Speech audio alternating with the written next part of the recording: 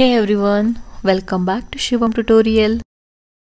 ಇವತ್ತಿನ ವಿಡಿಯೋದಲ್ಲಿ admission of partner chapter ಮೇಲೆ ಪ್ರೀವಿಯಸ್ ಒಂದು ಎಕ್ಸಾಮ್ಸ್ಗಳಲ್ಲಿ ಯಾವ್ಯಾವ ಥರ ಕ್ವಶನ್ಸ್ಗಳನ್ನು 1 ಮಾರ್ಕ್ಸ್ ಮತ್ತು 2 ಮಾರ್ಕ್ಸ್ಗೆ ಕೇಳಿದ್ದಾರೆ ಅಂತ ಹೇಳಿ ನೋಡೋಣ.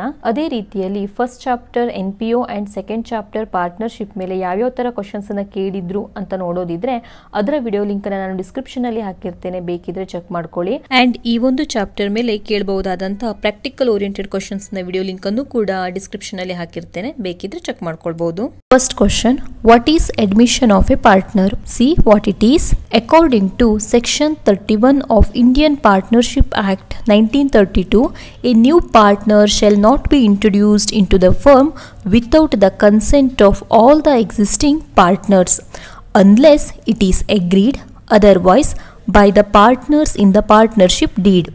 Thus, a new partner can be admitted into a partnership firm without the consent of all the partners. ಹಾಗಂದ್ರೆ ಪಾರ್ಟ್ನರ್ಶಿಪ್ ಆ್ಯಕ್ಟ್ನ ಪ್ರಕಾರ ಯಾವುದಾದ್ರೂ ಒಂದು ಹೊಸ ಪಾರ್ಟ್ನರ್ನ ಅಡ್ಮಿಟ್ ಮಾಡ್ಕೊಳ್ಬೇಕು ಅಂತ ಅಂದರೆ ಹಳೆ ಪಾರ್ಟ್ನರ್ಸ್ ಎಲ್ಲರೂ ಕೂಡ ಒಪ್ಪಿ ಇರಬೇಕಾಗತ್ತೆ. ಅದ್ರ ಜೊತೆಗೆ ಪಾರ್ಟ್ನರ್ಶಿಪ್ ಡೀಡಲ್ಲೂ ಕೂಡ ಅದ್ರ ಬಗ್ಗೆ ಮೆನ್ಷನ್ ಮಾಡಿರಬೇಕು. Next question, what is sacrifice ratio?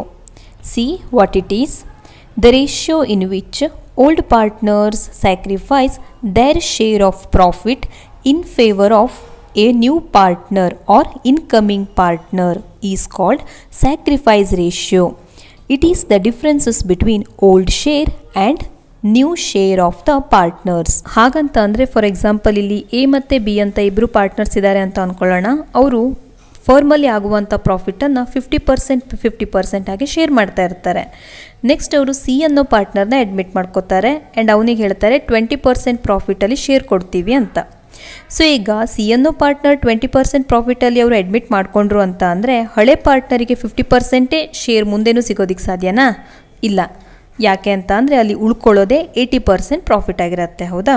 So ಈ 80%ಅಲ್ಲಿ ಈ ಹಳೆ ಪಾರ್ಟ್ನರ್ಸ್ ಈಗ ಶೇರ್ ಮಾಡ್ಕೊಳ್ಬೇಕು. ಹಾಗಾಗಿ ಫಾರ್ ಎಕ್ಸಾಂಪಲ್ ಈಗ ಹಳೆ ಪಾರ್ಟ್ನರಿಗೆ 40% ಆ್ಯಂಡ್ ಬಿಗೆ 40% ಪ್ರಾಫಿಟ್ ಶೇರ್ ಆಗುತ್ತೆ ಅಂತ ಹೇಳಿ ಅಂದ್ಕೊಳ್ಳೋಣ, ಆ್ಯಂಡ್ ಸಿಗೆ 20% ಶೇರ್ ಆಗುತ್ತೆ. ಸೊ ಈಗ ನೋಡಿ ಇಲ್ಲಿ ಎ ಮತ್ತು ಬಿ ಪಾರ್ಟ್ನರಿಗೆ ಶೇರಿಂಗ್ ಪ್ರಾಫಿಟ್ ಏನಾಯಿತು, ಸ್ವಲ್ಪ ಕಡಿಮೆ ಆಯಿತು, ಹೌದಾ? ಎಷ್ಟು ಕಡಿಮೆ ಆಗಿದೆ ಅಂತ ನೋಡೋದಿದ್ರೆ ಒಬ್ಬೊಬ್ಬ ಪಾರ್ಟ್ನರ್ಸಿಗೆ 10% ಕಡಿಮೆ ಆಯಿತು. ಅಂದರೆ ಎ ಮತ್ತು ಬಿ ಪಾರ್ಟ್ನರ್ಸ್ 10% ಸ್ಯಾಕ್ರಿಫೈಸ್ ಮಾಡ್ತಾರೆ. ಸೊ ಇದಕ್ಕೆ ನಾವು ಸ್ಯಾಕ್ರಿಫೈಸ್ ರೇಷಿಯೋ ಅಂತ ಹೇಳ್ತೀವಿ. ಸೊ ಈ ಒಂದು ಕ್ವಶನನ್ನು ಮಾರ್ಚ್ 2015 ಎಕ್ಸಾಮಿನೇಷನಲ್ಲಿ ಕೇಳಿದ್ದಾರೆ. Next question, what are the main reason for admitting A new partner in to the firm? So ಇದಕ್ಕೆ ಆನ್ಸರ್ ಆಗುತ್ತೆ. First one, to increase the capital of the firm. Next, to utilise the managerial skill of the partner. Next, to expand the business. So ಒಬ್ಬ ಪಾರ್ಟ್ನರ್ನ admit ಮಾಡ್ಕೊಳ್ತಾರೆ ಅಂತ ಅಂದರೆ ಅದಕ್ಕೆ main reason ಆಗಿರುತ್ತೆ ಕ್ಯಾಪಿಟಲ್ನ ಕಾಂಟ್ರಿಬ್ಯೂಷನ್ನ ಜಾಸ್ತಿ ಮಾಡ್ಕೊಳ್ಳೋದು, ಕ್ಯಾಪಿಟಲ್ ಸ್ಟ್ರಕ್ಚರ್ನ ಜಾಸ್ತಿ ಮಾಡ್ಕೊಳ್ಳೋದು. ಆ್ಯಂಡ್ ಒಬ್ಬ ಹೊಸ ಪಾರ್ಟ್ನರ್ನ ಅಡ್ಮಿಟ್ ಮಾಡ್ಕೊಳ್ಳೋದ್ರಿಂದ ಅವನಲ್ಲಿರೋ ಒಂದು ಮ್ಯಾನೇಜರಿಯಲ್ ಸ್ಕಿಲ್ ಕೂಡ ಯುಟಿಲೈಸ್ ಮಾಡ್ಕೊಳ್ಬೋದು. ಆ್ಯಂಡ್ ಫರ್ಮನ್ನು ಅಥವಾ ಬಿಸ್ನೆಸ್ಸನ್ನು ಎಕ್ಸ್ಟೆಂಡ್ ಮಾಡೋದಕ್ಕೂ ಕೂಡ ಇದು ಹೆಲ್ಪ್ ಮಾಡುತ್ತೆ. Next question, what is goodwill? ಇದಕ್ಕೆ ಆನ್ಸರ್ ಆಗುತ್ತೆ. Goodwill it is on intangible asset. Goodwill it is A name, fame and reputation of a firm which helps to enjoy the profit in future. ಈ ಒಂದು question ಅನ್ನು July 2010 ನಲ್ಲಿ ಕೇಳಿದ್ರು. Next question, what is premium? So ಇದಕ್ಕೆ answer ಆಗುತ್ತೆ. Incoming partners has to contribute some amount of share R goodwill which is called premium. Next question, what are the factors affecting the valuation of the goodwill? So ಇದಕ್ಕೆ answer ಆಗುತ್ತೆ. First one, location. Next, market situation. Next, quality of the product. Next, efficient management. Next, cost and production of the business. Next, advantage of patents. Next question, state any two method to valuing goodwill. So ಇದಕ್ಕೆ answer ಆಗುತ್ತೆ. First one, average profit method. Next, super profit method.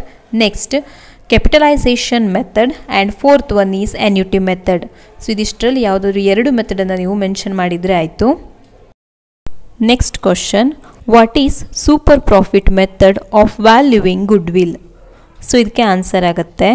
Under this method goodwill is calculated or valuated by multiplying super profit with the given number of year of the purchase.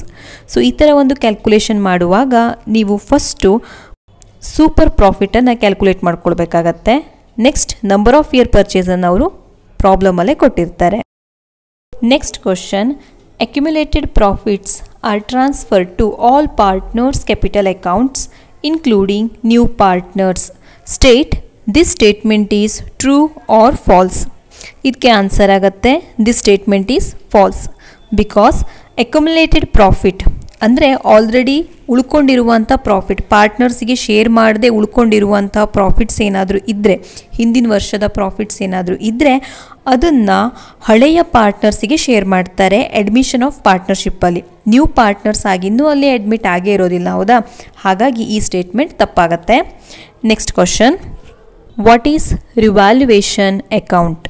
So ಇದಕ್ಕೆ answer ಆಗುತ್ತೆ revaluation account which is prepared at the time of admission of A new partner to record the increase R decrease in the value of the assets and the liabilities.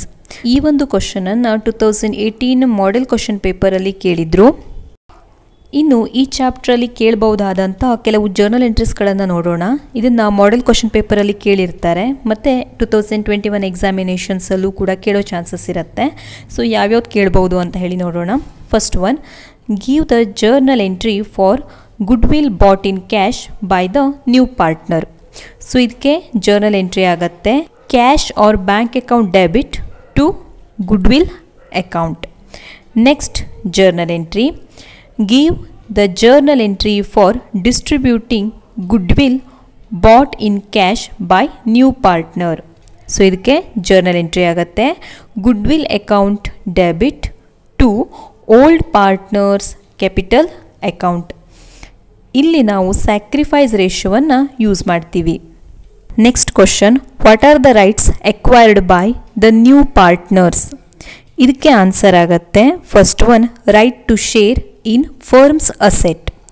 Next one, right to share the future profit of the firm. So ಇಲ್ಲಿ partners ಕ್ಯಾಪಿಟಲ್ನ ತಂದಿರ್ತಾನೆ, ಹೌದಾ, ಬರುವಾಗ. ಹಾಗಾಗಿ ಅದಕ್ಕೆ ಬದಲಾಗಿ ಅವನು ಫರ್ಮಲ್ಲಿ ಇರುವಂಥ ಅಸೆಟ್ಸ್ನ ಬೆನಿಫಿಟನ್ನು use ಮಾಡ್ಕೊಳ್ತಾನೆ and ಫರ್ಮಲ್ಲಿ ಮುಂದೆ ಆಗುವಂಥ ಪ್ರಾಫಿಟಲ್ಲೂ ಕೂಡ ಶೇರ್ ಇರುತ್ತೆ. ಈ ಒಂದು ಕ್ವಶನನ್ನು 2020 ಎಕ್ಸಾಮಿನೇಷನಲ್ಲಿ ಕೇಳಿದ್ದಾರೆ.